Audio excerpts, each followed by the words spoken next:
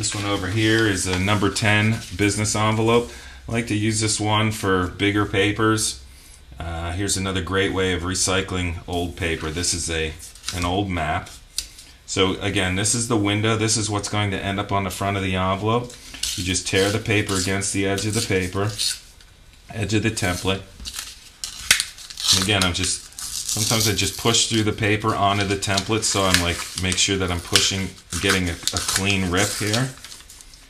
So you just rip it, you flip it, you realign the template to the paper, drop this piece in the middle, the center piece, remove that,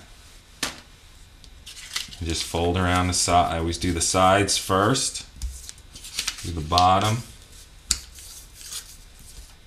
Trying to make it, I'm holding it firmly so it's a tight folds around the template.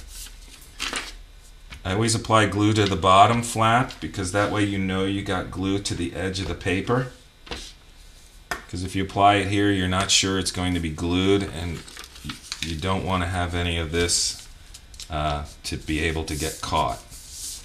They do go through the mail machines, and you want them to be clean. So here's the envelope.